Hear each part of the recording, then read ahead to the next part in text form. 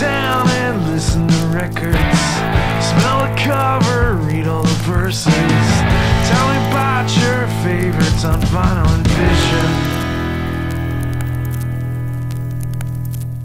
Hey folks, thanks for tuning in to the latest episode of Vinyl and Vision. Today's very special episode is our 100th episode. I just have to say that I am very pleased with myself to say that I've made it. I've made it to 100. When I started this podcast back in September of 2018, I think, that was my goal, actually. If I can make it to 100, that's pretty great. And so here I am. Today's very special guest is Justin Pearson. Most of you probably know Justin Pearson as a member of Struggle, Swing Kids, Retox, Def Club, The Locust, Dead Cross, and the founder of 31G Records. So this was a pretty great get for me. I feel like, much like in the conversation that Justin and I had that you will be listening to shortly,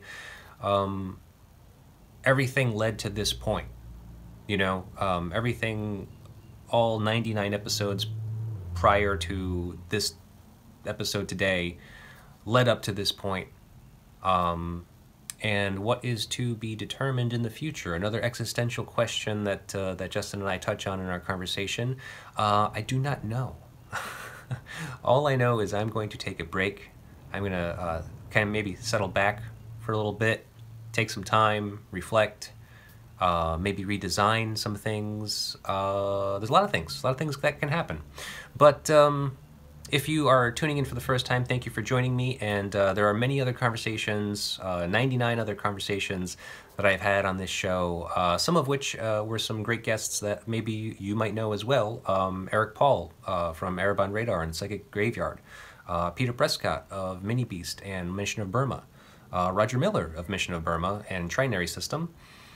Who else? Weasel Walter from Flying Lutenbachers. Steve Matos, actually, one of my great friends, guitarist at Erebon Radar as well, and Doomsday Student, and currently a new band called There.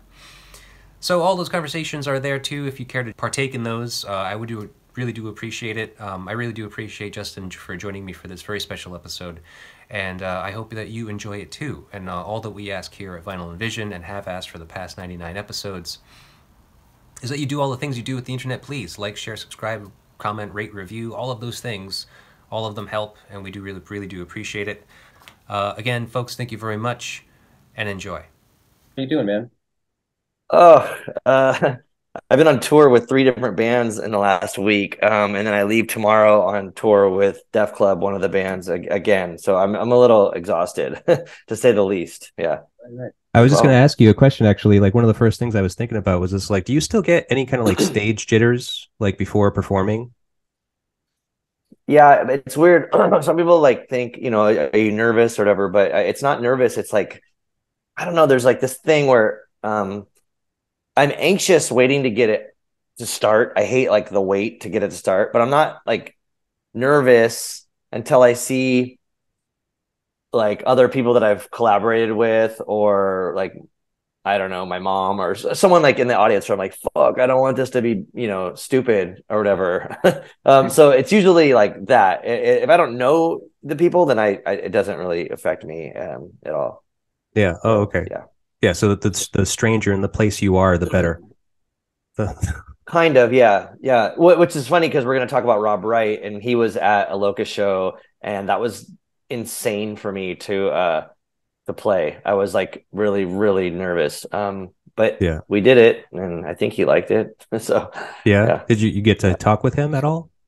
Yeah, a little bit. It was such a nice, he was there for a very bad reason, but it was nice to talk to him, and I think I hope that we provided something you know, I don't know, emotionally beneficial to him. Yeah. At that point. So, well, I don't know. Yeah. Okay. Was this a while ago?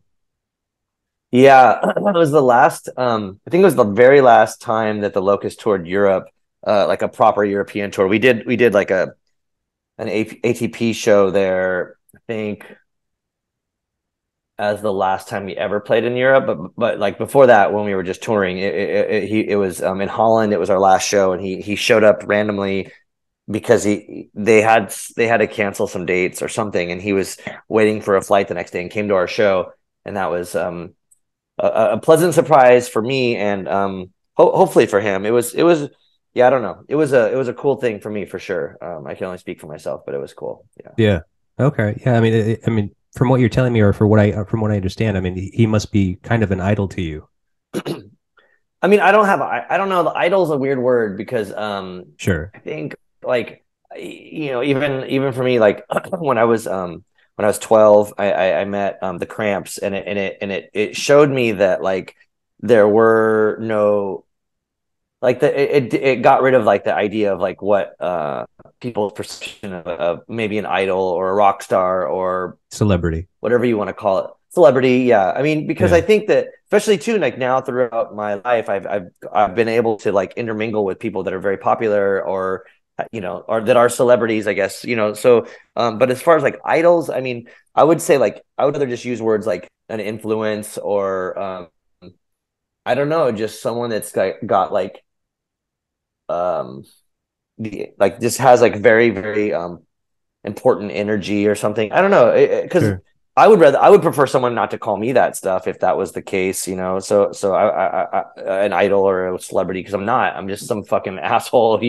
So I kind of like Yeah. try to keep it like that, I guess. Yeah. Yeah, I hear you. I know what you mean. I mean, it's kind of putting too much weight onto the persona of like musicians that, well, let's just say musicians for now because that's what we're talking about. Yeah. But but this is kind of what the whole thing is about, is talking to you, or whoever it is that I'm speaking with, about something that was influential to you, an album specifically that was influential to you. I mean, and you chose No Means No's Wrong, specifically because you said it was kind of the reason that you got to play bass, or that you wanted to play bass. Yeah, I think you know, as a child, the only other band, and I probably should just like not say this, but I'll go ahead and say it. But I think the only other band that really stood out as far as like the bass guitar. Okay, let me just go back a little bit more, because Sure. when I was really young, I was obsessed with um the Sex Pistols, and I liked them a lot, and I didn't really understand music. I just liked the attitude and like the overall like thing that they were doing. And discovering punk was very important. But I realized, like, even at an early age, so this is like maybe around 10 or 11 when I started diving into things, that like Sid Vicious wasn't a good bass player, and he was a sort of like a prop or a persona. I would like to say persona instead of a prop, because that sounds like kind of rude, because I think Mhm. he was important in some sort of historical realm, but maybe not as a as a musician. Right. I get So it. I never really like put a lot of emphasis on bass necessarily until maybe I saw that movie Thrashin', and I saw Red Hot Chili Peppers in it, and I was like, oh, that's cool. That band really focuses on the bass guitar, obviously, and even like and I'm sure Flea's cool. I don't know him or anything, but like I did a little. I was very when I was a child, I was very um I don't know, like I always wanted to like figure everything out. So this is before the internet, obviously. So I found out that he was in Fear, or tried out for Fear, and Yeah. they kicked him out because he wouldn't play it with a pick. And I was like, that's funny and cool, but I think I want to play it with a pick, because Sid played with a Yeah. pick or whatever. I mean, my perspective of musicians and music was a little odd at Right. that point. But yeah, so when I did end up getting, I mean, I was obsessed with the Dead Kennedys too, and so I would get all those Alternative Tentacles catalogs and the records, and so I would just buy shit, and I got No Means No Wrong, and I remember just being like, just fucking floored by the bass, and I was like, what is going on with this instrument and this band, because it's very much up front, or maybe not like up front past the guitar, but it's equal. So like Yeah. before, you think of like the Sex Pistols, even with Glenn Matlock on bass, it was always like kind of like in the back, Right. like he's following there's no sick bass line. I mean, he's in the pocket or whatever as a bassist, and it was just pretty It was good. He's a good bass player. The bass but he follows wasn't the like guitar. It's guitar sure. heavy rock.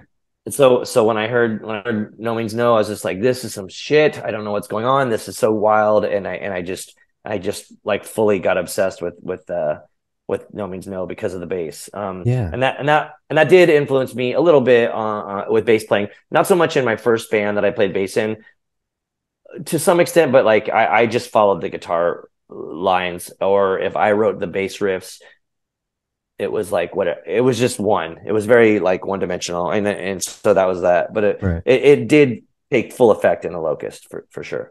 Right. Yeah. I mean, I could definitely hear that. I mean, I could definitely hear like some kind of influence, some kind of connection there. But it's really funny that like, because I watched your doc. I can't remember the name of it right now. Don't Fall in Love with Yourself. Yeah. And so I feel like I know a lot about your kind of history and kind of how you grew up and stuff. But what really interests me from speaking with you now is just like how were you so tuned in to like the instruments at such a young age? You know, like 10, you're saying 10, like you kind of got into music, right? So, I mean, like, how did you know even what a bass was at that time?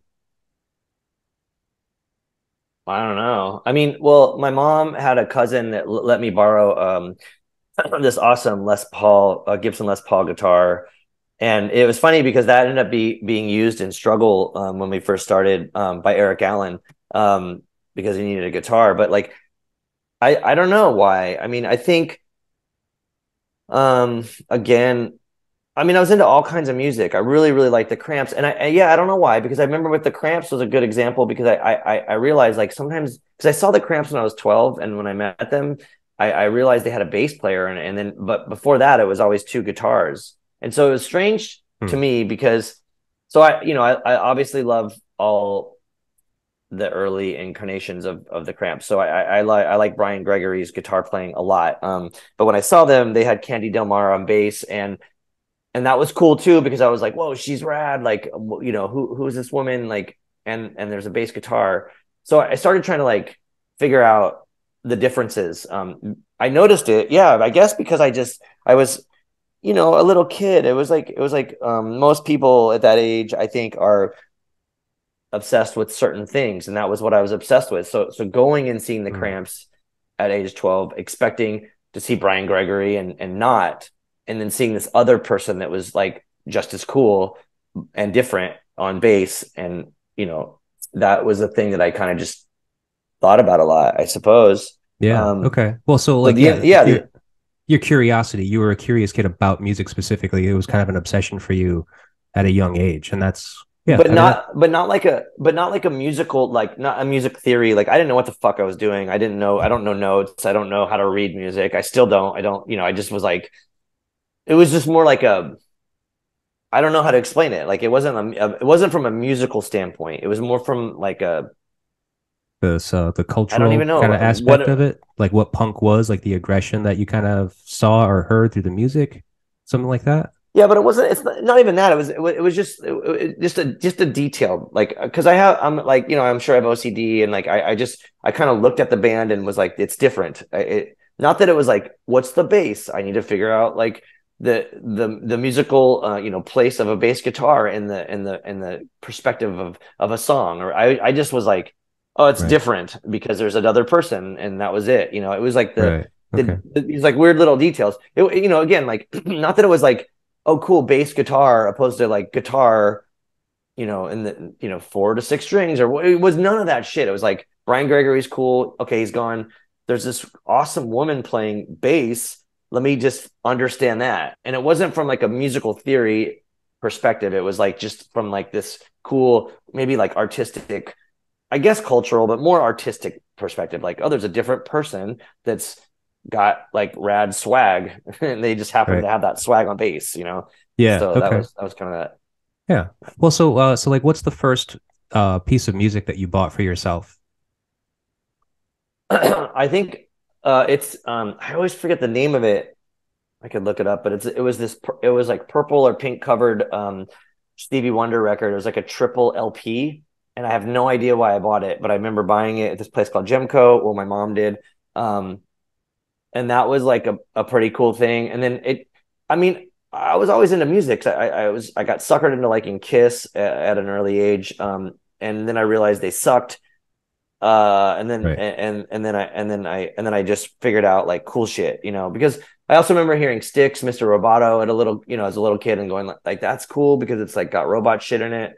Hmm. So and then it was early on, like, you know, discovering Devo and specifically, I think a big launching point for me was the movie Ferris Bueller's Day Off, which had Sig Sig Sputnik in it and Yellow, and that kind of got me into like a lot of weirdo new wave electronic music. Oh yeah. Okay. And that was the push. So it was like Ferris Bueller's Day Off, that movie, and then skateboarding got me into the Thrasher skate rock comps.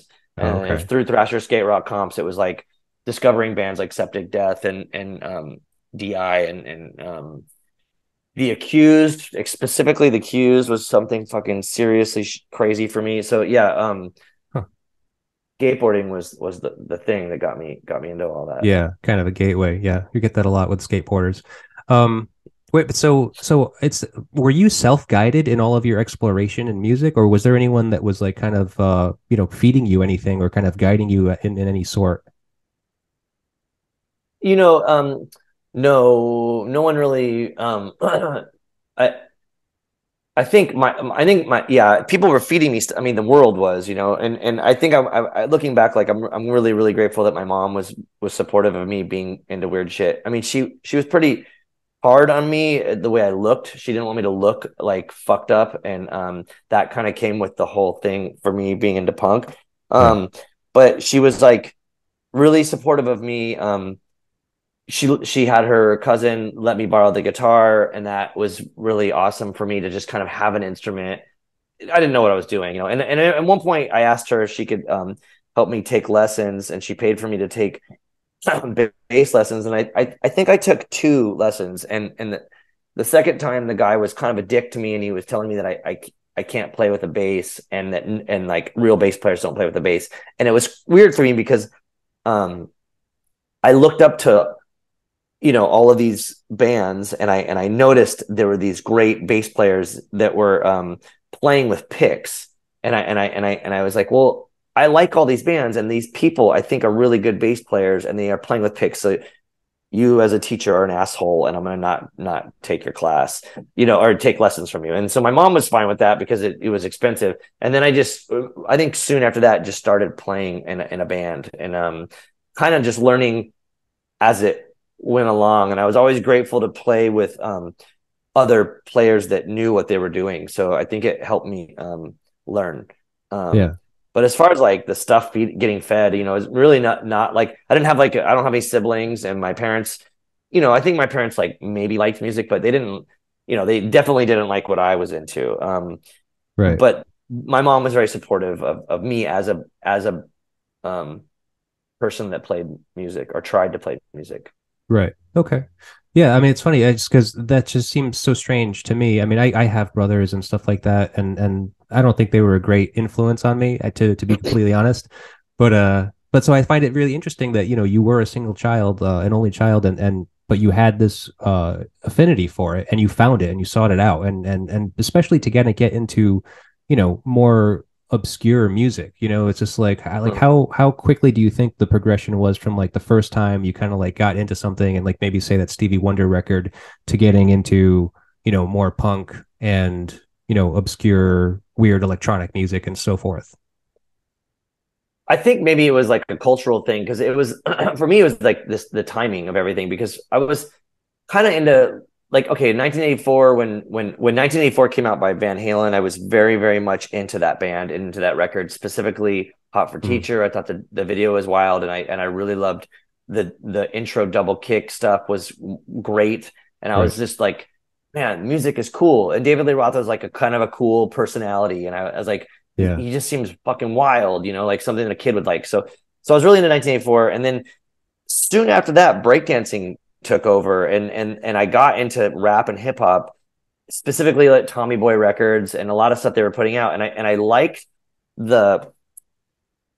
I don't mean any disrespect to a lot of those bands, but to me it didn't seem musical in the sense there's like guitar riffs and like hooks. It was like this weird vocal these bars of vocals and like sometimes occasionally like a lot of like, and especially early like stuff on Tommy Boy, it was like lasers, pew, pew, or like whatever, and like synthesized kick and snare and our sampled, beats and stuff. And I think all of that was really attractive to me because it seemed almost like science fiction sounds, and it didn't necessarily seem like traditional it wasn't traditional music, I guess. It was on the cutting edge of this sort of evolution, this cultural and musical evolution. So I was just really into that, and like through breakdancing, the whole thing seemed fucking wild. It was like, also like I grew up in Arizona, and it was like really racist. I thought white people were fucked, and so I latched on to this art form that was created by people of color, and I thought it was just so informative and so inspiring, and I just really wanted to be about that. And so it was really like the hip hop element, and then also at the time got into metal and stuff like that, Slayer and a lot of metal through thrash and punk from the skate rock stuff. And then it was just like I was just sucking it all in, whatever was cool, and whatever my parents didn't really like, I thought was like the jam. So yeah. I'm sure they came across a lot they didn't like that you were bringing in. My mom like was kind of just like, don't look like an asshole, and I wanted to look like an asshole, and she was like really concerned with the way I looked. My dad was more of like just this fucking dick who was like telling me, and I had no idea what he was talking about, but he was like, you like the Sex Pistols, you're going to become a junkie and a heroin addict. And I'm like, I don't even know what drugs are. Like, I just think this guy looks fucking cool, and I like their attitudes and shit. And so since my dad didn't like it, I was like, I'm going to get into that, like, because my dad was kind of a dick and would abuse my mom. And he was a bad parent and an alcoholic that was abusive to my mom, and not to me physically, but I was like, cool, my dad doesn't like this, I'm fully gonna get into it, because he was pretty like shitty and like destroyed some of my cassettes, I think my Misfits and the Cramps, and I was like, man, I need all that. That's like, those are my favorite things right now as a 10-year-old or whatever. Like, I want those things. So it made me get into it more. No, it was great because it made me like really get into it. I was like, oh yeah, I'm gonna, when you tell a kid no, they want to do it more, and I was like, oh, I'm gonna do this more. Yeah. So yeah, I have kids actually. So yeah, I'm dealing with it now. I am that guy. I'm just like, oh man, what the hell? Yeah. It's At funny least though. that perspective. Yeah. Well, I think I always ask them. I'm just like, tell me what you want. Tell me what you like, man, because I want to give it to you. I'm not that dude. I'm not my dad. My dad was an asshole too. So I'm just like, please tell me what you want so I can take you to that show, or I can take you to that thing. Like, please, it's so much. Yeah.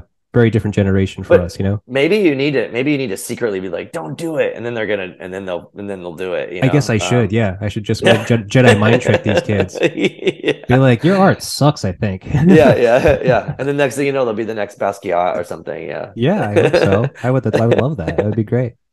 Yeah. So all right, so No Means No, a Canadian band.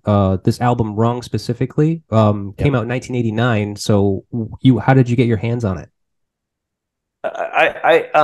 So 89, I was 14, and I either mailed it from Alternative Tentacles, or I got to be really good friends with these people at this record store in San Diego called Off the Record, and would just go in there, weekly, and just bother them and hang out and ask them questions and want to look at everything. And I think the fact that it was released or affiliated with Alternative Tentacles got my attention right away. But it's weird because the copy I have is pre Alternative Tentacles. So I don't know. I don't understand how I figured it out. I have it right here actually. Yeah. So it's Cargo, which is a San Diego based thing. Okay. I think Cargo, it was a big deal in San Diego with Cargo Records. I knew about that as a kid. And then it's on Wrong Records, which I'm assuming like sort of self-released, but it's Cargo 7. I don't know how I figured it out, but I will definitely say that there was some kind of Alternative Tentacles Jello Biafra connection to that band. And that's how I found it. And then looking at the cover and like photos of them where they're wearing masks and shit, and like have like the one of them's wearing a priest outfit. I was like, That's cool. Like it's so weird to me. Yeah. The aesthetic. I mean, the cover artwork is just yeah, like it spoke to me in every way possible. And I think that that's important. The artwork is very important to me. But it spoke to me. The aesthetic of the band. It sounded great, obviously, but then I figured out that they looked fucking weird, and they probably were totally weird, and that was definitely why I was, I was gravitating towards that. I needed to like figure it out. Yeah. So I bought the record, and I bought it because this is before you could check anything out. Like I just had to like buy the record and hope that it was good or good enough. And I remember just putting it on, just being like, what is going on? This is so wild. The instrumentation's so weird. And even like, I mean, again, I don't think I really understood music necessarily, or like songwriting, but in retrospect, I'm like, wow, it's weird. And then there's like these catchy hooks. So it has the whole like spectrum of stuff for for me, at my 14-year-old self to like really I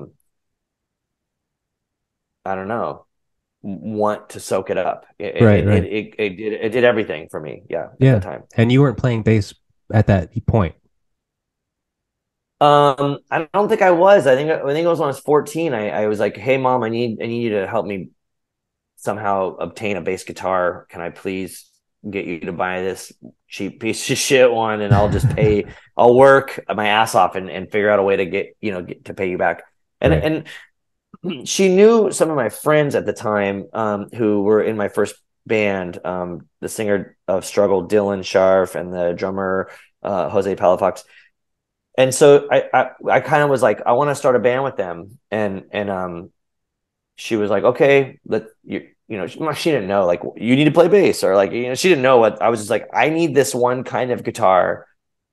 I don't care what brand or whatever. I just need, like, I just wanted to look, not, just get a black one. Like, I don't want a dumb looking one. And that was it. I didn't know anything else. It was a Washburn. I mean, those are fine basses, but yeah, I mean, fuck, I wish I could have had something else. But it took me a minute to get a cooler bass, or one that I appreciated more.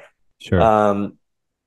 So she bought it for me, yeah, and then we started the band. But again, it didn't.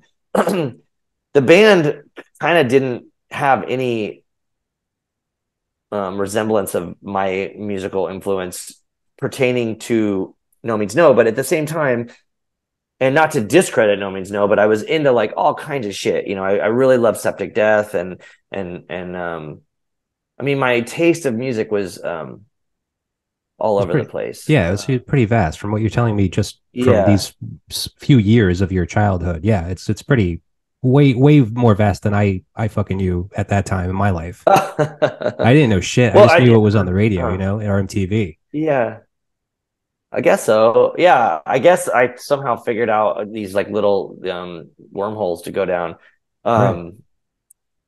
So yeah, when I started playing music, it really wasn't like, let me play like No Means No. It was kind of just because we were kind of like, the band was kind of like metal, like chugga chugga hardcore, So it was a different vibe, but those influences were there. I mean, there was some pretty, like, the first Struggle show, I hope never services ever, for many reasons. I mean, for one, we played it in someone's garage that my dear friend Jerem set up. But there were like all these Nazis there and shit. That was fucking stupid. But I thought, oh, I'm gonna wear a mask too, like No Means No does, and I wear this dumbass mask. It made no fucking sense. And I also realized I can't really see shit with the mask on, which is kind of funny in retrospect, because then I didn't end up doing it for like most of my time in the Locust. But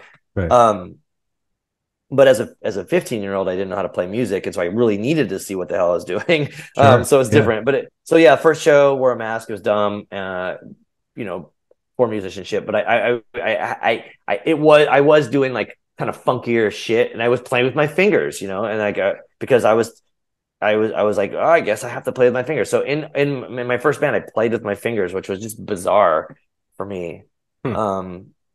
And And then yeah, it took me do a you do minute. both? Do you do picks too sometimes or no?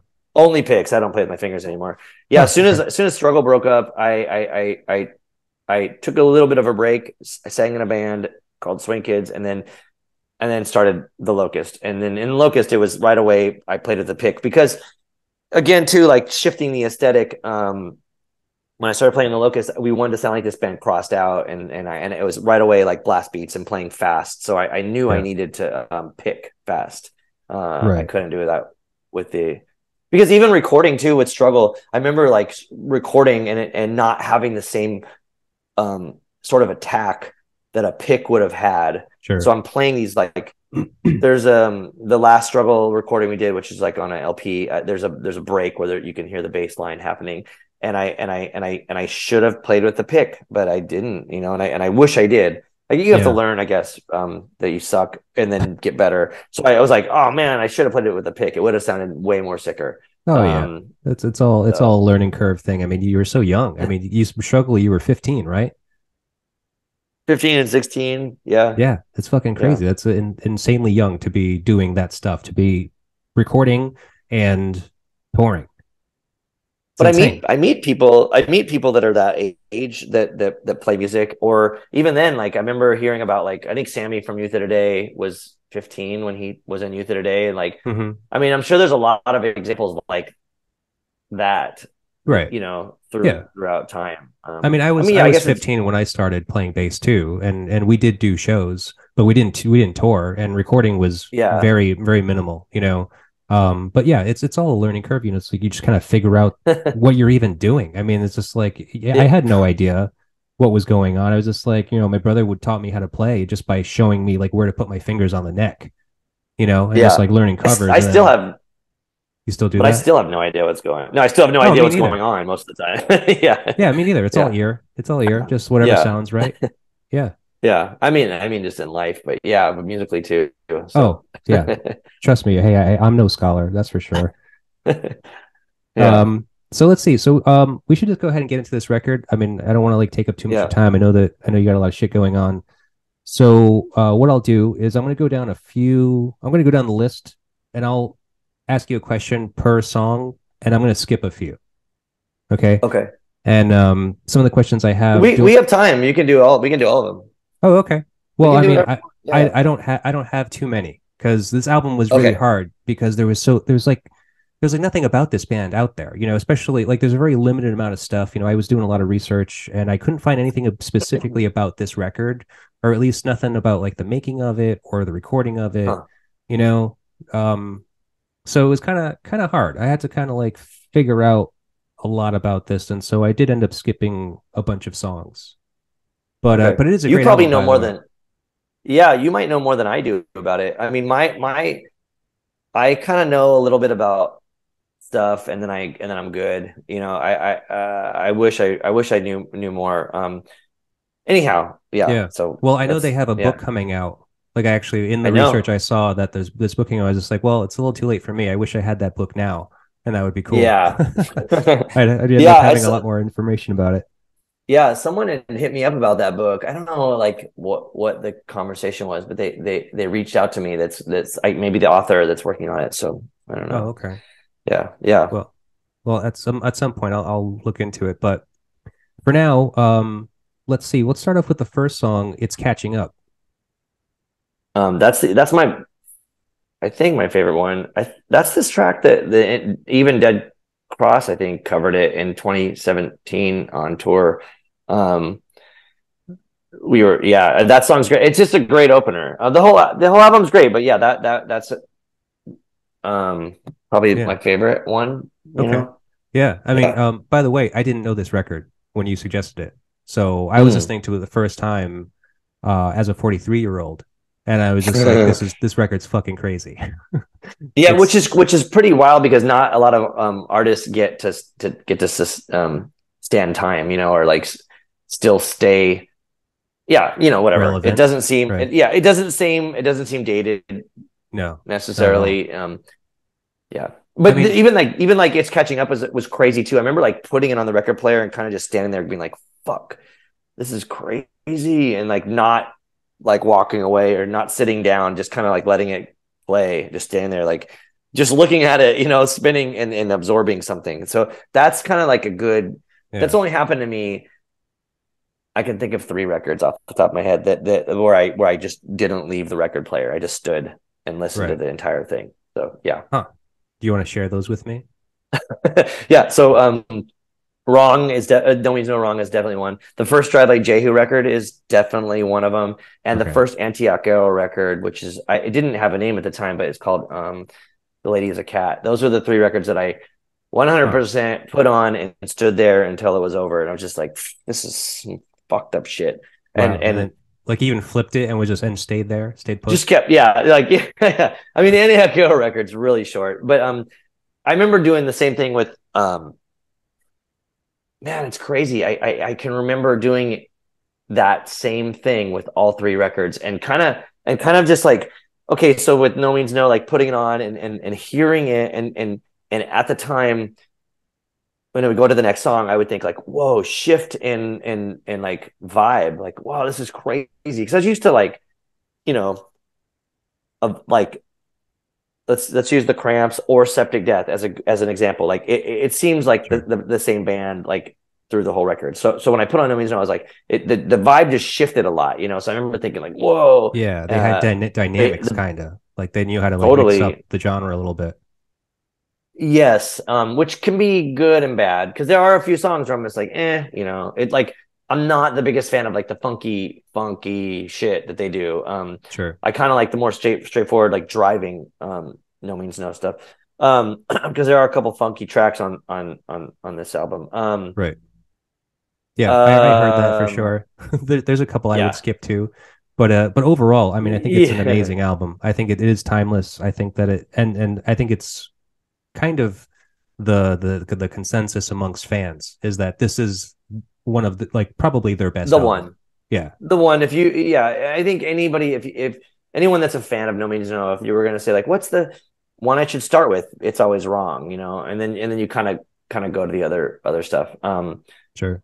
But yeah, I'll do that. I'm going to get into the other stuff shortly. But so it's catching up. So lyrically, I found that this song is about zombies. Did you I don't know. Maybe. I mean, more metaphorically speaking, it could be. I mean, I don't know. Like, because even if you think about it, like, it could be about humanity. I don't know. That's true. Yeah. I mean, I guess it's Rob Wright is the lyricist, right? I think so. Because John Wright's the drummer, right? Yes. So I think I don't know if someone else. Yeah, but the guitar player sings sometimes too, doesn't he? I think they both sing. I don't know. Maybe so. Okay. All right. Well, whoever it was, the lyrics are kind of intriguing because it's not they're necessarily straightforward. So it seems that there's a lot of like innuendo or some poeticism in there. There's some interpretational things, which is it's brilliant. Really, it's really it can be really beautiful at times. Especially like, I mean, when you're discovering a band and there's like metaphorical lyrics for you to kind of sit on.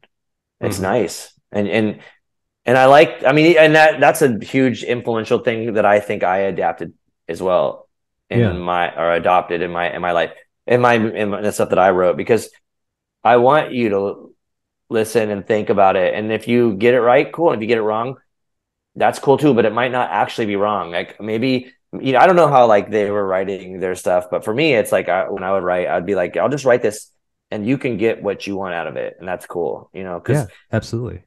Yeah. So that's kind of what a creative writer teacher taught me back in high school. Was just like, that's the art of words, is like when you put them together, it's just like you might have an intention of what you're saying, but if somebody else reads it, they could interpret it a different way, and that doesn't mean that it's wrong. It's actually, that kind of makes it more profound. Right?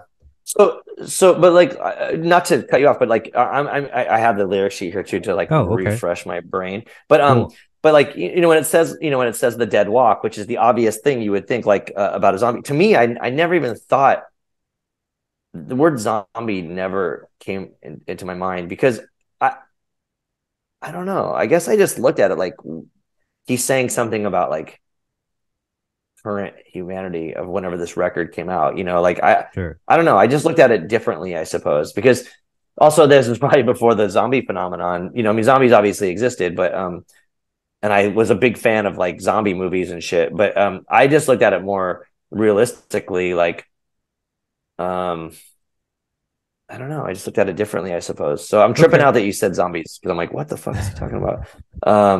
Okay. Yeah. I mean, I read that somewhere, and then I read the lyrics, and I was just like, yeah, I can see that. I can see where someone would kind of get that interpretation. But now, so totally, yeah. like you were saying that so you've been the singer of bands, so I imagine that you've been writing the lyrics to the majority of the music that you've been the singer for, right? Yeah. If I'm this, I mean, the Locust was interesting because there were at different times different singers, but like the Locust has a 4-piece with Joey, Bobby, and Gabe. What it was lyrically speaking, it was split up amongst the three of us that sang. So like Yeah. We would each that would be approach us. Yeah, but like we would each approach a song like, this is, you write this one and you write that one and I'll write this one. And so like you write the lyrics and then they sing parts or backups or however you want to fucking call it, but like everyone sings on it. But like the collaborative effort of writing lyrics with another person is bizarre and can be very tricky. I've done that, and it's I love all the stuff that I've been able to do with my friends that I've collaborated lyrically with, but it is tricky. So it's cool when it's like just your words and you just write it and you fit it on the thing and that's it, you know. Sure. So yeah. Right. Well, so based on some of the context from some of the bands that you've been in, you're no stranger to odd lyrical choices and context. Yeah. So so like what inspires your lyric writing? Like what do you look to, or do you have an influence at all? Fuck yeah, I have influences. I mean, by default, when I first started singing in this band Swing Kids, I think I was the I consider myself the weak link of the band, like musically. I think I had no idea what I was doing. I didn't have a very good voice. I didn't know how to write lyrics, and the things that I wrote I thought were just kind of like almost like naively written. And a lot of people will say to me that band saved their lives and they love that band so much. And I really, really appreciate that. I completely cannot agree or understand, but I appreciate it. And I don't mean to be a dick and I don't want to sound like a dick. So it's hard for me to kind of be acceptive of complimenting that band lyrically. Right. Sure. But I remember like a huge influence was Moss Icon. The singer would kind of like, they'd have these big pieces of music and he would kind of like say the same phrase over and over and over. And I that was definitely a thing that I thought about. So like in Swing Kids, I would just write like 5 lines or 4, whatever, and just say it over and over and over. It was almost like I only knew how to write a chorus. I didn't know how to write a verse. I really think that's my problem. Yeah. Well, you were a kid, right? I mean, Swing Kids, couldn't have been over 19, right? I was 19 when it started and 20 when it ended, or maybe 20. Well, I turned 21 when it ended. Yeah. So it was pretty short. Yeah. But I mean, I should have been able to like do better. I don't know. I think you're being hard on yourself. But I mean, like, because seriously, like, I think about those times in my life, and I'm just like, I was such a fucking idiot. You know, it's just like you can't help it. I mean, like, we're learning at that point like, how to be adults. You know. And without any good guidance, and even still, like, what kind of fucking guidance can you really have to teach you like how to be a decent singer when you're not like a, hardcore punk band? Yeah. I just wish I looked at things and I wish I challenged myself more earlier on, like even now, I mean, even now when I record, I'll do like something. I work a lot with this one of my bandmates who is also a producer, Luke Henshaw, and he's very much from the world of hip hop, and so he throws in these strange like elements, like, hey, try this, and I'm like, what the fuck, and he's like, this is very much hip hop, like, try this. This is what MC would do, and so it's that's a cool challenge for me. So like, I just wish I because I was into hip hop as a child. I just wish I knew better. Like I wish I knew better to Yeah. with my stuff that I did earlier on. Okay. I think you're being hard on yourself because I mean, like how everyone like you have the foresight. I mean, you have this like this looking back in hindsight now. You have all this experience with you now of all of the shit that you've been able to do. And, of course you're gonna look back at that time and be like, I could have done it better. I mean, like we could all of us could have done something better when we were 20, you know? Yeah. Yeah, but I understand like you have to like I had to release, or had to be in struggle and Swing Kids to get to the Locust. I get, or and the Locust had to be the Locust and to get to be the better Locust. I get all that stuff, but a lot of I don't know. Yeah, it's interesting to think about that because it's kind of like now where I feel like everyone, okay, like yeah, maybe it was harder when I was 15 to actually put out a record. Now anyone can do whatever the fuck they want right away. They can record by themselves. They can record with no, you don't have to go to a studio, and they can put it up online for the whole planet to hear, Right. which is really, really cool. But also I feel like maybe everyone just thinks their shit's rad and there's like a ton of stuff up there. And I'm like, fuck man, maybe try a little bit harder, but I'm not judging them. I'm let them do what they want. Right. Yeah. It's my opinion or whatever. But yeah, I hear what you're saying. Like kind of, I mean, agree. Like, well, even like the phenomenon of like SoundCloud rap, which I guess isn't like that a thing anymore. But like, remember when like that was happening? I kind of was like, wow, this is a trip. And a friend of mine, Brett Gurewitz, who runs Anti Records that released the Locust.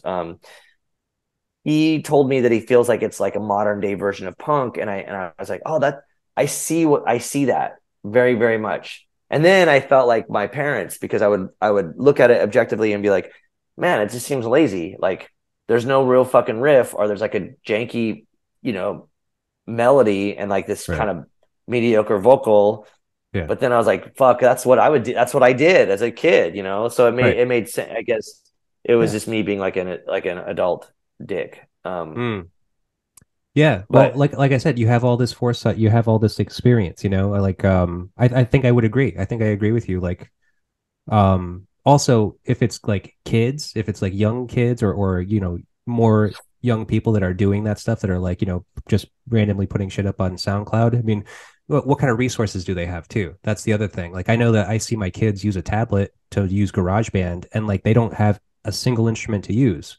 I mean, which is so crazy, right? Yeah, but they can make a song, and it's like it's not impressive to me because I'm just like, yeah, you just grab some loops, threw them in the fucking on the screen, and just kind of cut and paste them together, and that's it. It's a song. It's just like, yeah, that is totally lazy, and it's not really inspired in any way, but it's a way for them to kind of wet their whistle of like this, what is creativity, what is creation, how do I make something, and then like you build from there. You're like, oh well, if I use dad's instruments now, I can go use his amps, I can go use his keyboards, I can go use his guitars and shit, and I can just do it myself, and do something different. So like our generation's launching point was way back there, so like this generation's launching point is like right here, so they're gonna launch. And then by the time they get to be 19 or 20, maybe they'll just be like writing the most righteous shit ever, Could be. Yeah. Who knows, man? Yeah. I mean, they are right now, if you think about it. There are people that are very young just doing like the most innovative, I don't know. Maybe I don't like it or whatever, but like it's definitely innovative. And I'm like, wow, this is really cool that it's happening for people younger. Right. Yeah, absolutely. It's rad. Good. I think so. The tools. Yep. Right. All right. Well, let's move on. Let's move on to the next song, "The Tower." Yeah, that's a good one too, because it's again like going from It's Catching Up to The Tower was that shift where I was like, oh damn, man, the vibe changed so drastically. Lyrically, I have no fucking idea what they were talking about. But like I was really but I was really into the song. I thought it was a great shift.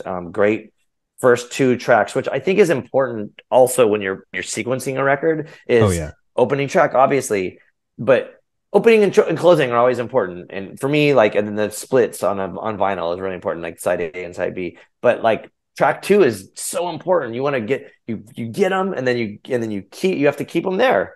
And Right. and that shift really, they nailed it. It kept me there. I remember just fucking standing there the whole time. Right. Yeah, that That's was good. awesome. Yeah. All right. Well, so the Shit. tower, like you said, I honestly I didn't really understand what they were saying lyrically, but Yeah. I did find out. You don't happen to be like a mystic at all, right? Do you dig tarot cards at all? Um, I don't not dig them. I think that they're interesting, and I Yeah. appreciate them. I'll just say that. Okay. So yeah, yeah.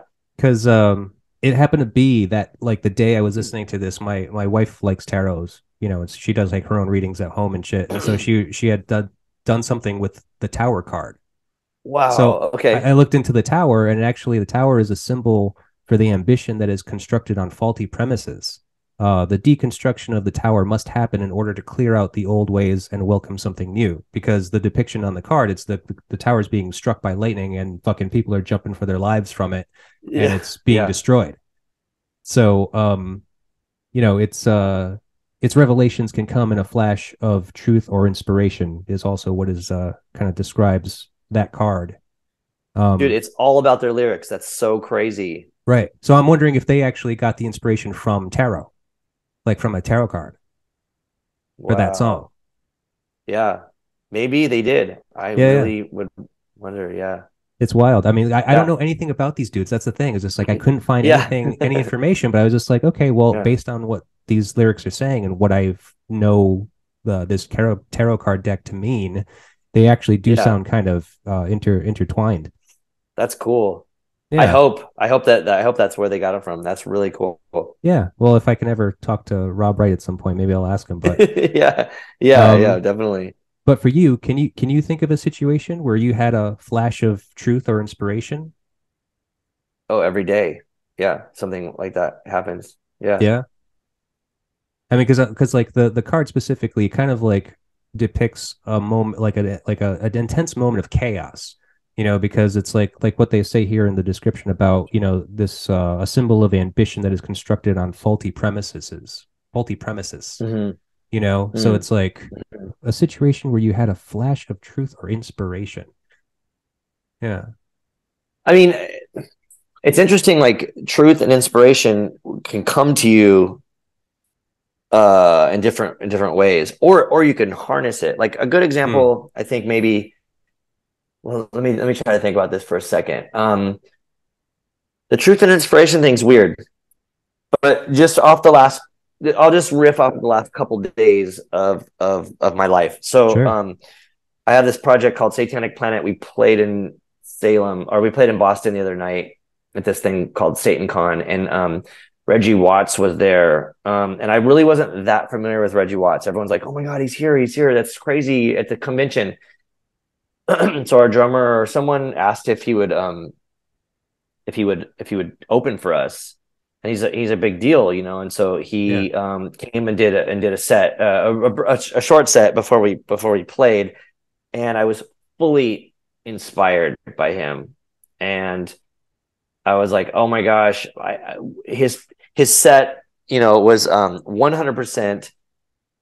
It spoke to me like from the start to the finish. It like had all of the dynamic that I am already like tuned into, and I was like, this guy's brilliant. Right. I fucking love It's this all shit. improvised, right? All improvised, like I mean, like I think he had words. like sure. I think he had some of it. I'm sure. I mean, it's like, you know, even like because I think you know, musically or comedically, I think he might have had like some of it already sorted out. I don't know. I didn't get to talk to him about it. But Right. like even an example was like he did this. There was a break, and he did this like call and response, and he would like say a little phrase in the band, and then the audience would say it, and then he'd do it again, and then he would like kind of like, and then he just like went off for like 30 seconds on this fucking insane non-linear like thing, and the audience is like going, okay, how the fuck are we going to say this like as a call and response? And I was like, oh my God, that's brilliant. That's fucking brilliant. So the, you know, truth, I don't know, inspiration, definitely, you know. So there's that, and that came to me, and I was like, oh my gosh, that's so good. Like I really am inspired by like what he did with his audience engagement, because I do struggle with trying to find like a cool means to engage with the audience. I prefer not to, for many reasons. I think because over the years the Locust was like, you know, just like rudely abused by the audience, like heckling us, and I was like, fuck these people. I'm not gonna, we're not gonna allow them to talk. So we didn't let people talk. So now I struggle. But so anyhow, then last night Def Club played a show, and it was also the 1 year anniversary of Gabe Serbian passing. So I took it. We were opening, so Def Club was opening last night for we were support for this band Seisha, and I was kind of tripping out because they're like a 90s band, and there were all these really young people there. So I don't know how all that stuff happens.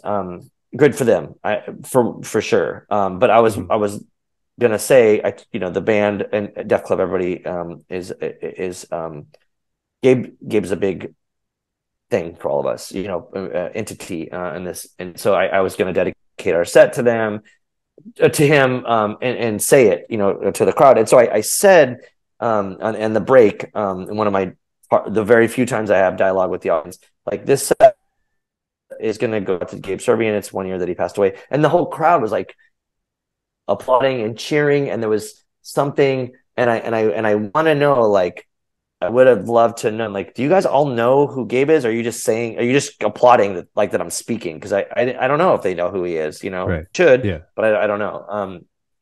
Well, it's nice to know that the audiences can at least be respectful.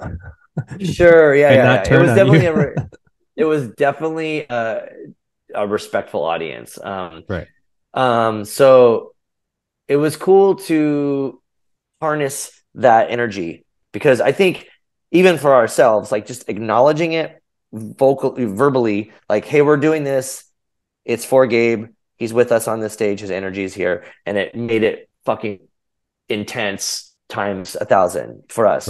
And I think it's reciprocated by the audience. There's this exchange of energy, you know? So if they do or don't know about Gabe, even me speaking that, I think, and us acting like we did, and the people that do know about Gabe, maybe it just made everything kind of, it's like going back to getting your tarots read, you know, it just made it gnarlier and, like, in a cool way, you know, it made it like, it showed our love for Gabe and, you know, his energy in this world. And I think that was cool. So it's, in a long, you know, drawn out way, maybe I'm answering your question. I don't know. No, that's fine, man. I mean, I hear you. And I did realize that it was the anniversary of his passing, because it was really, I never got to meet Gabe.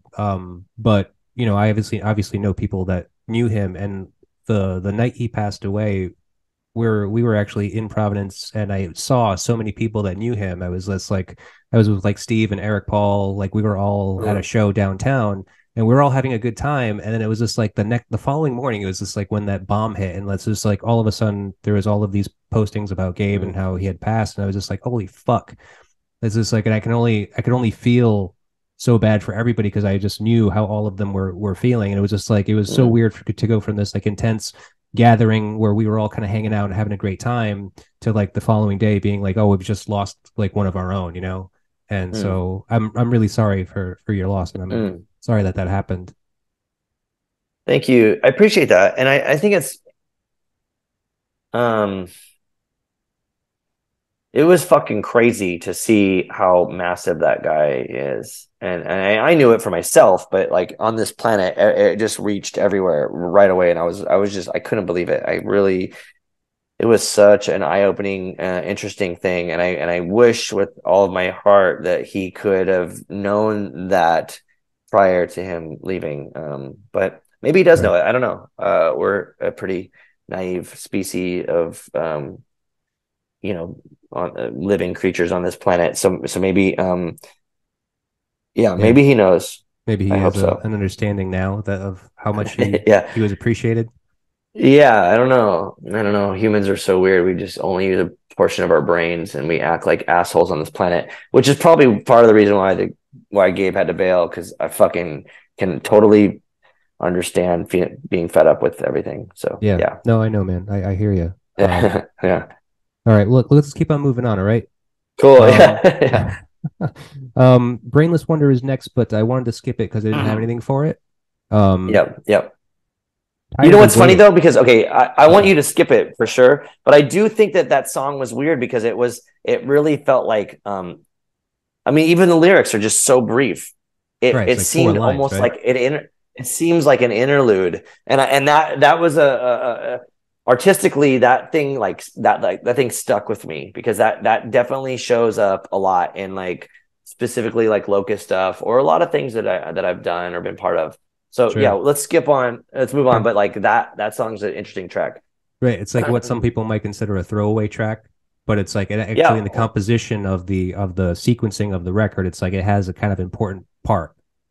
totally. It gives you it's a bridge to the next piece, you know, Right. because now like I think with digital stuff, everything's so disjointed. I think Mm. for me, I want the album to go from start to finish as one massive thing, you know. So Right. Right. I don't know. That's how I looked at Okay. Yeah. I mean, well, that's because you're a vinyl enthusiast, obviously, and it. Yeah, that's it's different.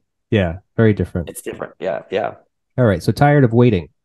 So this song, I mean, kind of it seemed kind of fairly straightforward. And I was yeah. just curious, like, is this a similar sentiment to what you felt when you decided to go on your first tour with your first band when you were 15? No, because this is one thing I'm learning now. I mean, I'm 47, so I learned this like that time happens faster. So back then, when you're 15, time went so much slower. But I wasn't. I never was like. I don't think I can relate to the lyrics for sure of this song. But you know, I think I don't know. It's so weird. It just opportunity was there Mm-hmm. to do stuff, and I think maybe it's part like most people maybe at age 15 wouldn't want to do it or weren't allowed to do it. I mean, fuck, the second tour I joined a band called Brain Tornado because me and the bass player of the band, I wasn't even the bass player of the band. I filled in for him because he was also 15 and his mom wouldn't let him go, but my mom would let me go. So I went on tour, you know. So like Yeah. I think yeah, it wasn't that I was tired of waiting or anything. I just was like I'm ready. I'm ready to go. You know, like the opportunity was like in my face and it worked. Mm. Yeah. In retrospect, it's like, it seems insane that I mean, by the time I turned 16 and went on tour, I fucking had toured 3 countries. You know, I toured the whole continent Jesus. from Mexico to Canada. And that seems wild for someone at the age of 16 to do without a legal guardian. There was nobody that Right. was over 18 and you know, it Right. just seems like a bad idea.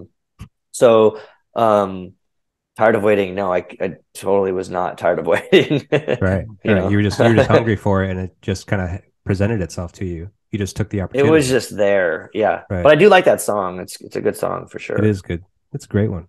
I can relate to it now. Yeah, Yeah. like I feel like yeah, I Well, definitely all can right. relate to it That now. might actually lead into the next song, Stock Taking.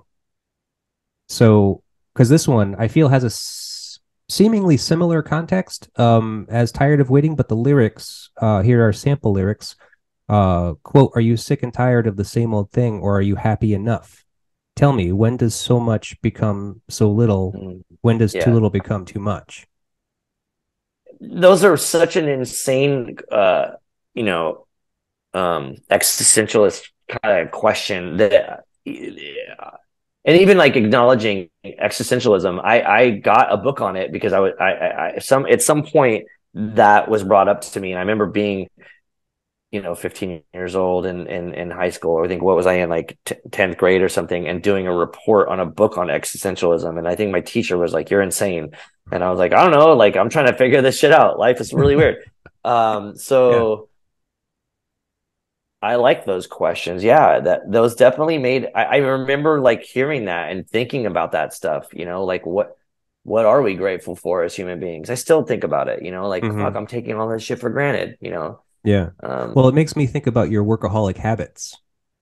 It's like, but I don't want to call it workaholic. It's just like well, I have the time. I mean, it's there. I can do it. I should do it. You know, not like I'm because right. the term workaholic means like you're trying to make money, right? You know, like work is like money. or to me, like your career. Yeah. I just think like I want to create something. I just want to make something, and like I can either go to the studio and work on a new thing, or sit on my computer and write a book, or do whatever.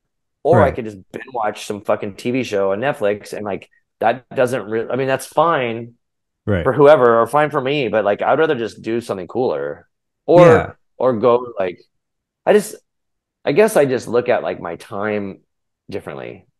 Right. Yeah. Well, so I mean, that's kind of what I was getting at. Like, do you ever think in these terms? Either are you happy enough with what you've carved out for yourself, or do you feel like maybe you still don't have enough? Yeah, I think about that every day for sure. Because I also too trip out because, man, it's weird. It's always like brought to me. So I think a lot of the downfall of humanity is due to capitalism, and it's strange to function in a capitalistic country or world or whatever you want to call it. And so I do think about that stuff. And so even like at an early age, I remember playing music and like having my uncle, ask me like, assuming that I was like a big deal or whatever. I don't know what a big deal is, but he was like, "Why aren't you on MTV?" And I'm like, look at the shit I'm doing, dude. Like, of course it's not on MTV." And then his, like, so, I use his like, sort of like, I don't know, like gauge of what is successful. Are you making money? You're in a band. Are you making money? Are you popular? Are you like getting girls? And I'm like, okay, I'm just gonna explain this. Like, I'm in a band called the Locust. We wear uniforms. All three of those things are totally not happening. Because like people fucking hate our band or think we're garbage or don't understand it. So like the ones that do like it, but the ones that don't like it definitely don't like it, and that's cool. He didn't understand that. I was like, it's when you create something, if they do like it or don't like it, that's fine. When they're apathetic and indifferent, then you're failing. Right. So there's that. And there's like, the girls thing was like, come on, we're not Motley Crue or whatever, fucking, we're not Van Halen. And like, look at us, dude. And like, also like, that's not our goal. That's not our goal. Right. So that's also like talking to just like, a generational thing, a generation older man from Arizona. Like, of course he's going to fucking think that, and so there's that. Right. And then there's the money thing. And it's like, how do I explain to him, like, okay, this is at a time where like the Locust would go on tour and we would be offered like a full tour with the Yeah Yeahs or Phantom Moss or Dillinger Escape Plan. And we would say like, oh, we can't do these dates here, and here, like a third of the tour because they're Clear Channel shows. And we're boycotting Clear Channel because Clear Channel supports the U.S. war in Iraq, and they're ejecting artists from their venues for speaking out against war, and the Bush administration is using it for their advertisements. So fuck Clear Channel, no. And then, so I'm trying to explain to my uncle, like, we lost all this money because of this shit. Money's not our objective. And he's just like, what? Right. So that's the thing, that it's like weird for me to like figure out like the importance of what we're doing. And do you have too much or too little, or like the wealth, and I'll use like air quotes, like the wealth is from other things that we don't place on a monetary thing in a capitalistic world. The wealth is the triumph of actually making a great record and going on a successful, or not successful in the financial sense, but in you, for your own gratitude, right? It's gratifying to you to be able to go on tour with Def Club or Dead Cross and just enjoy being on tour. Like, whether no one came or not, it would be like, oh, I get to do this. Yeah. So successful is a good word too, because like I'll come back from tour and be like, success, we didn't die, and like that's like that's the very bottom of your gratitude. It's like, where do you go below that? Like, you die, so like, fuck, we didn't die. Yeah. Did you lose money? I mean, did you have a lot of trouble? Did you get sick? I don't know. All these things could have happened, but did you meet people? Did you see rad things? Because a lot of people will be like, well, you get to travel the world. Right. And I fucking get to travel the world, and that's so rad. But there's always a but, right? Because like, I get to see the inside of venues everywhere for like hours and hours and hours, like doing sound check and not. So like, I look at it like, I am so grateful that I have 1 or maybe 2 hours a day between sound check and showtime to go experience like whatever the perimeter of that venue is, in that city. And that's cool because Right. most people Right. don't get to do that. And so they're yeah, Yeah. success Being there at is all definitely seems there. right. Being there at all kind of Yeah. seems like an extravagance that not other people would kind of get, you know. So even though Yeah. like And you're just also like like, looking at a green room for hours, I mean, yeah, I understand that that's not as glorious as if people think it is.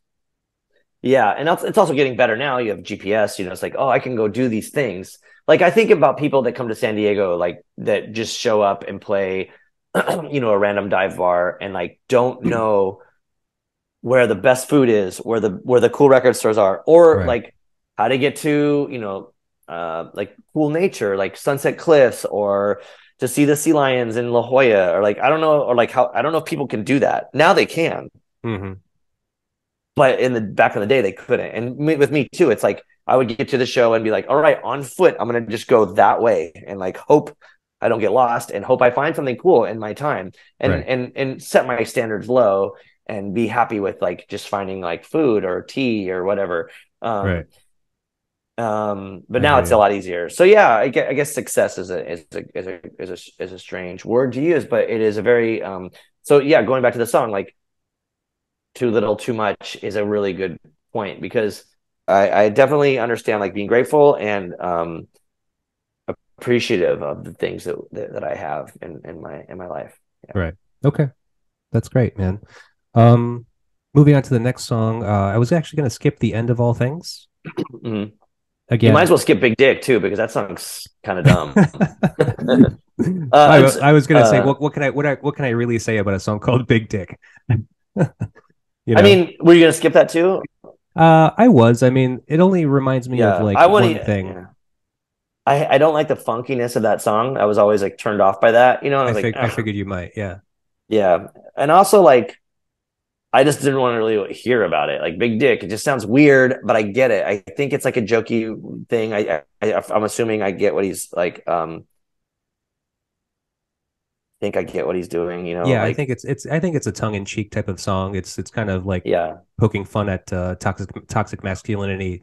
It's not yeah, really yeah, yeah. But like hey, I got a big dick. You know, it's not like that at all. yeah, yeah, yeah. So and that's cool. I get it. And I thought about that, especially not to keep because we should move on from the song, but that idea, like thinking about toxic masculinity, was really without me even understanding that term, was really really important as from day one being in bands because I was really opposed to playing music and punk and hardcore that seemed like a bunch of white males. Like I was like, fuck this shit. I want to appeal to other people. I want to appeal to people of color. I want to appeal to women. I want to appeal to the queer kids. I don't want it to be like that. So a song like Big Dick, uh, the concept of it definitely resonated. Musically, it did not. So there's that.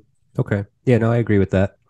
So unfortunately, like going through the second half of the record, there wasn't very much else for me to go on. I was just like, Jesus Christ, what do I have to work with here? Like, there's nothing that I found out about any of these songs. Two Lips, Two Lungs, and One Tongue, I found Yeah. out was covered by Alkaline Trio. Yeah. Yeah.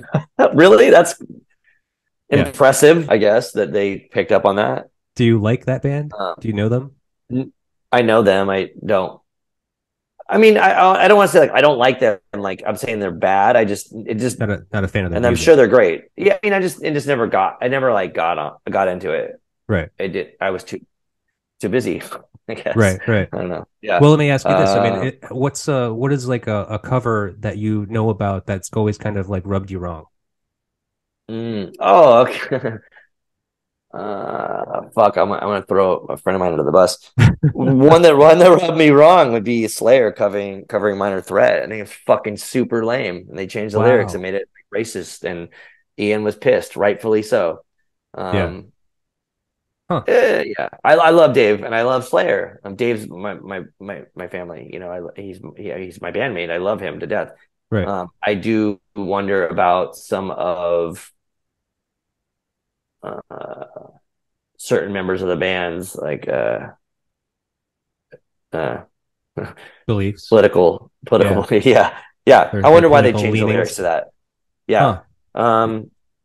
Okay. I Yeah, I mean, didn't even know about that. Minor Threat. Yeah, Minor Threat's an interesting band because as a kid, I thought they were fucking skinheads, and then I saw that song title, Guilty of Being White. And I was like, fuck, man, they are like a skinhead band. And they're completely 100% opposite, obviously.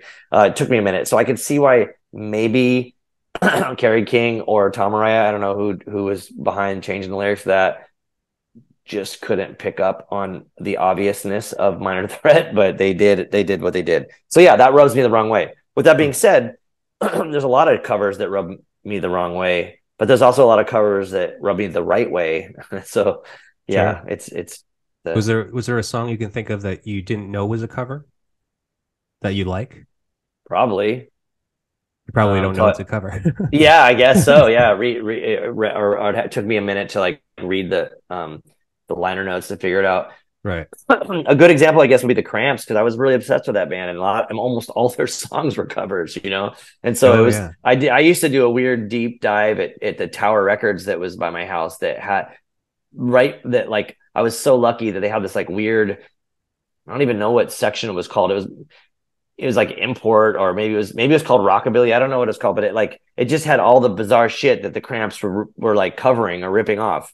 So I could buy these records based off of the same titles of the songs, assuming that those are the original songwriters of like what I thought were Cramp songs. So like, yeah, that's it. That was it. Also too, 31G released a Cramps tribute record, and it was funny because I had to make a list of what was actually Cramp songs and not Cramp songs for the artist when I asked them to be on the record. Yeah. Like Right. some of them would pick tracks. I'm like, that's a cover. You can't cover a cover, like, Right. so Okay. that did come up. Yeah. Oh, that's wild. Yeah. Huh. All right. Well, so like I said, not much else to say about any of these other songs. Rags and Bones. Oh I no, like the Bruno. Rags and Bones was great too because it had such nice melody in it.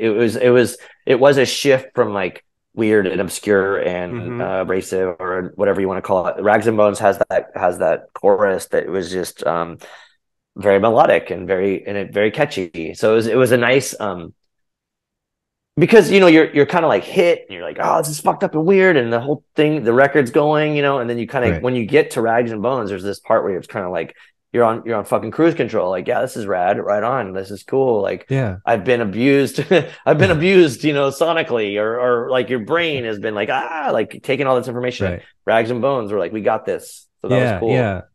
Like the second side does actually seem to have a little bit more of like a pop sensibility. Totally. Yeah. Right. Like, so like that's the thing about this band is that they're like that I noticed at least on this record is that they have a pop sensibility. They have ability to kind of like create hooks and melodies.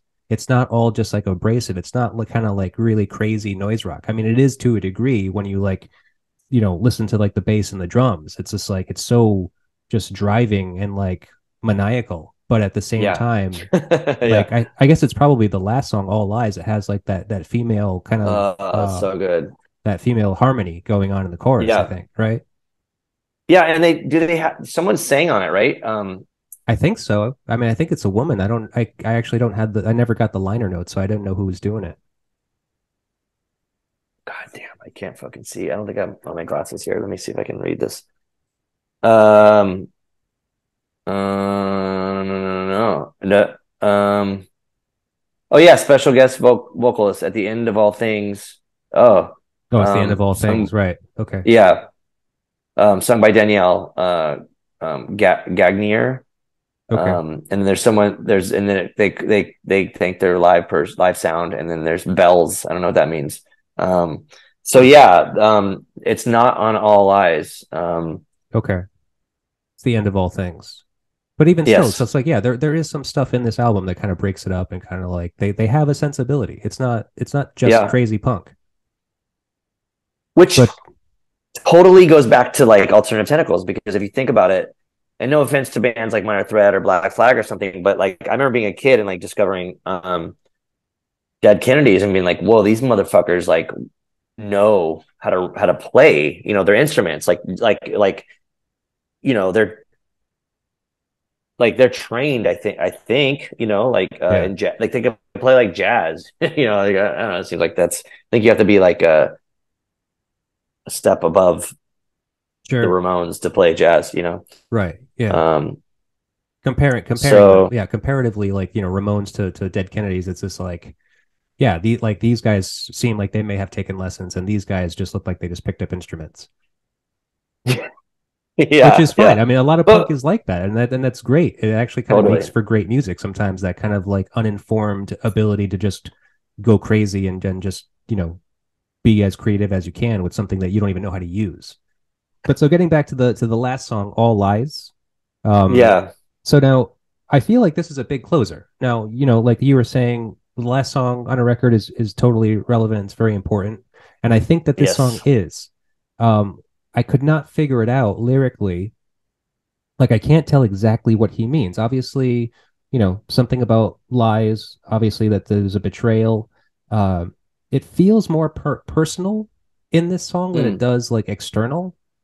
Um, it does seem to lean a little bit into like a religious kind of tip, but not mm, overtly. It's just, I think it's like what you were saying, how there's a nuance to the lyrics where you can kind of reinterpret however you want.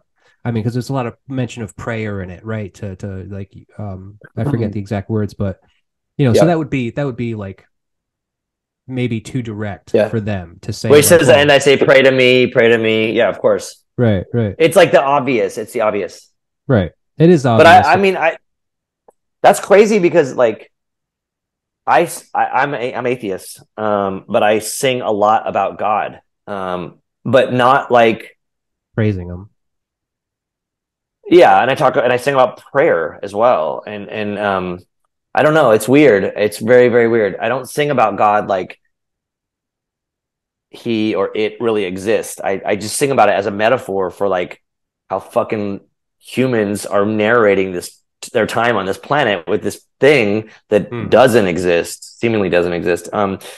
Yeah, so it's weird because I do think that All Lies as a little as like it's very somber in a sense compared to even the opening track or even maybe like Big Dick or whatever. Like it just seems like it just has like a little bit more like a little bit it's a little bit bluer, you know, Yeah, and I think that's cool to kind of just like let you go, here you go, you know, and think about it because I as right. a kid I remember listening to that and just being like what the fuck, like it just it like lets you kind of it just like sets you down and be like here you go, enjoy the rest of your day and figure out everything. You know, like, Right. Yeah. you know, Yeah. It's uh, yeah, it's not a really like a tidy little bow on the end of this package, you know. It's mm, almost more perplexing being like how they end it with this song, which is so epic. It's like the longest song. mm, It's got like all of these like it's like a really well constructed song.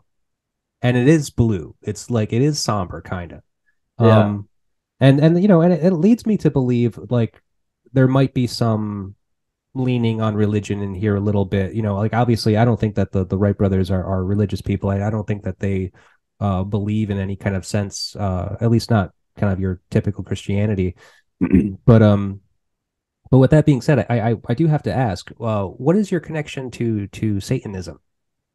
Because what I understand of it, I know I've heard Lydia Lunch talk about this. Like, it's not what people think of it, right? Like it's I mean it's a kind of a formalized religion, I guess, but it's not like what people think of as like, you know, all the pentagrams and like lighting mm, fucking candles or whatever, and it's like, you know, like learning fucking witchcraft or some whatever mm. bullshit, right?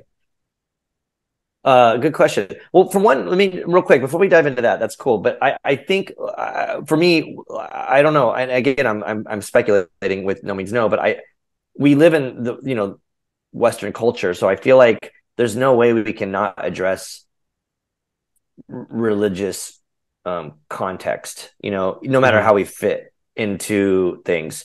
But even here, this is a good example. Like this back cover They clearly are not religious, or at least respecting religion. Right. He's smoking. He looks like a fucking asshole when he's wearing a priest asshole in a cool Right. way, wearing a priest outfit. Right. It looks like semi Okay, like Nazi-ish with that hat and then the glasses and then wearing yeah. Well, the priest thing. okay, so I see the Nazi thing. For me, I take the like the leather cap and the glasses as like sort of like a leather daddy, I think, thing Sure. maybe. Right. But the cigarette kind of just like loosely hanging has a sense of arrogance. I don't know. It's a fucking great back cover. I mean, Yeah. it's a really good in context to this. Like Right. there you go. You have both. Like both covers are amazing, Right. and we can keep riffing on this. But even like the title backwards is Right. it's a fucking brilliant layout, and it worked. It caught my attention 100 million%. But my relationship with Satanism, good question. So I mean, obviously, I grew up, liking Slayer, and I was obsessed with, even when Motley Crue put out "Shout at the Devil," I bought that record. I think that's a fantastic record. I should grab. Oh, I won't grab it. But the cover is black on black. It's black with spot gloss of a pentagram, the Motley Crue record, and I Right. was obsessed with that. And I was like, oh my gosh! So Satanic Planet, when we put out our record, it's black with spot gloss, same thing that they Mhm. did. I don't think Motley Crue was really satanic, but my relationship with it was like it's cool, like it's the antithesis of God, I guess, or the opposite of God, and in some way, maybe I shouldn't even have say that, because maybe it's not. It's just the other side of the spectrum. But my current relationship with it was like I went and saw that movie Hail Satan with a question mark, the documentary, which I think is a brilliant film. I went and saw it on a whim, and I was like, dude, I should totally join the Satanic Temple. This shit's so rad. I really, really think this is awesome. I don't believe in God. I'm an atheist. I really want to join it. And then I think maybe I said something online or something, and I was like, oh, I love this movie. It's great. And someone's like, yo, you should look at this thing. Lucian Greaves, the co-founder of the temple, did this thing and mentions Dead Cross. And then I was like, oh, that's so cool. And then somehow I was like, you guys should talk. And then we talked. And then he was on my podcast. And when Luke and I, my podcast host and also is in Planet B, we went to do the podcast with Lucian. And we, in the back of our heads, we had this idea, because in his studio, and I also have the record too, but in his studio on the wall, there's the Anton LaVey's Satanic Mass record, which I think is a really brilliant record. It's very funny sounding and campy and organy, and it's not Oh really yeah. satanic. It just has a cool cover and it sounds like circus music. And I was Right. like, we should do a Satanic Mass record with Lucian, but like have him kind of say, because there's the Church of Satan, which is campy, and it is its thing, and teeters in authoritarianism, and kind of there's a lot of problems with Anton LaVey's world of Satanism. But when I discovered the Satanic Temple, I was like, oh man, there's this element of activism and social justice and the fight for religious freedom, and it seemed all inclusive instead of all inclusive instead of exclusive. Yeah, so it was it's something that I was really drawn to, and I was like, oh, this is cool. Let's do a record with him, and he can maybe narrate some sort of like dialogue about what like the Satanic Temple preaches about, or their tenets. And then it kind of turned into and so we did a band. It kind of became a band. Right away it became a band, but became more of like a musical thing, not necessarily like this. In my mind, it was going to be very one dimensional, like almost like noise or soundscapes with dialogue. And now it's like a band. But I mean, and then diving into it, like becoming close friends with Lucian and working with TST a lot, really made me have a different perspective of things. And my relationship with Satanism isn't like the sort of like hokey, character of this, kind of like half horned humanoid thing. Right. It's just kind of like for me, my relationship with it is it's a very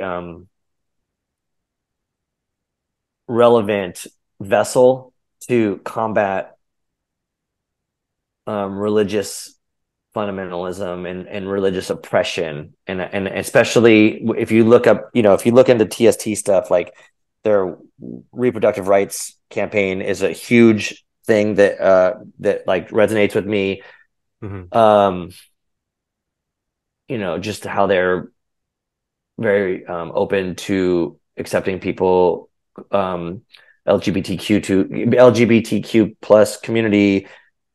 These are things that I think are really great. I get that there are other denominations, Christian specifically, churches that are gay and open to LGBTQ plus stuff, but it's like now it is a fucking battleground for women's reproductive rights and gender identity and gender equality, and I think that that's a thing. But I grew up like hating God, the concept of God and Christianity, because I saw that it was oppressive towards women and towards my queer friends, and I just thought like this is something that I want to fight against. Right.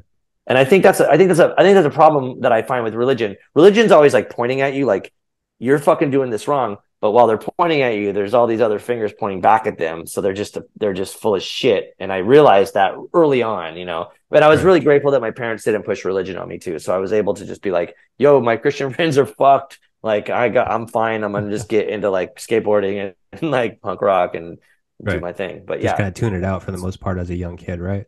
Kind of. But being able to kind of like look at it in a peripheral, way helped me kind of just be like, yo, this is bad shit that's like really, really infiltrating like every facet of life, Right. Yeah. And I remember like even like it going also too like with the Satanic Temple, I can't really find like a thing to be like, oh, I'm against what you guys are standing for. I can't find that. Where like I remember there was a huge shift in 90s hardcore where there was like Krishna was happening all the time. And I was like, and like at first you're like, cool, it seems like peaceful. It seems like they're into vegetarianism. That's cool. That was my introduction to Krishna. It was like I could go eat vegetarian food. Now it's easy, but back then it was a little bit harder. But then I started realizing like, whoa, man, they have this like weird hierarchical structure where it's like men, cows, and then women. Like that seems fucked. Right. And then just see like, and then just like, so like kind of hating Krishna, and then like having Shelter come and be like, that band was from people from Youth Today, like Shelter, and then they're like capitalist, and I'm like, this is fucking dumb, dude. Krishna's stupid. So there's that, but I could go on and like pick out whatever, but I mean, there's dumb Satanists out there. There's totally fucking dumb bullshit Satanists, but like I think the Satanic Temple is something I definitely I'm part of it. I'm a member. I'm a card carrying member now. I had to because I started that band, but I stand by the by TST. Yeah, I think they're doing a lot of really good work for people on this planet, and their legal battles alone speak volumes. So yeah, right. Yeah, they're very kind of like true righteous. Like they have like no like preconceptions or anything, kind of like what you see in other religions where it's just like, hey, fill up our donation bin, and it's just like, God knows what they do with that, and all this other like bullshit that we hear about that goes on in the church. Yeah. And I also, I mean, fuck, if anyone goes on and argues with Tucker Carlson on Fox, like I'll probably back them. Like, so that's it's good with me. All right. Well, so in closing, I mean, I guess I'd like to ask you a little bit about like what you have coming up. Obviously the doc is out now, or at least it's kind of in a it's not in a, they're not doing a theatrical release. Their Turnstile Films is releasing the doc, Don't Fall in Love with Yourself. And are they still asking or looking to people to host showings in their cities? Is that how it's working? So there's a bunch of screenings. They're kind of I have like we've I guess touched upon it. Like my schedule's insane, so I'm like I don't know what's going on. But they do know more. But there's screenings in different places. I was just at one in New York. It was awesome. It was very very fun. And Planet B played. It was a really cool thing. But there's a bunch in Texas. A whole bunch happening in Texas, and I think maybe in Chicago. I don't remember. There's a whole bunch coming up. So they're doing it, but I think the release is going to come out in the end of the summer, like streaming service. I don't want to talk too much about it specifically because things could happen, but there's a streaming service that's going to come out on, and also will be released on Blu-ray, and there'll be a soundtrack as well released. So yeah, all that stuff's in the works. Oh, okay. I would say towards the end of the year, it should all be done. Yeah. Oh, okay, cool. Yeah. Because I was interested in maybe trying to host one in Providence. Because I think that if you can get a hold of John Nix or Turnstile Films on any of their social media, so even if someone else hears this and this is on the if it's on the podcast, just reach out to John Nix or Turnstile, and I think Turnstile Films. I think anybody would I think they'd be into anybody doing any of them. Like, it's cool. It's rad. Like, so that would be, I've been in touch with them actually. So okay, cool. And also there's like some Providence royalty in the film. So Eric is the biggest one. I mean, John Siderson isn't really in Providence anymore. I guess he moved to Texas or something. He definitely he moved to Texas, but now he moved again somewhere else. So yeah, he's out of Texas. But yeah, John and Eric are like two of my favorite human beings. So it's very flattering to have them in the film for sure. Yeah, and that's the other thing I was curious about. It's just like how do you feel like having a film made about you? Weird. It's totally weird.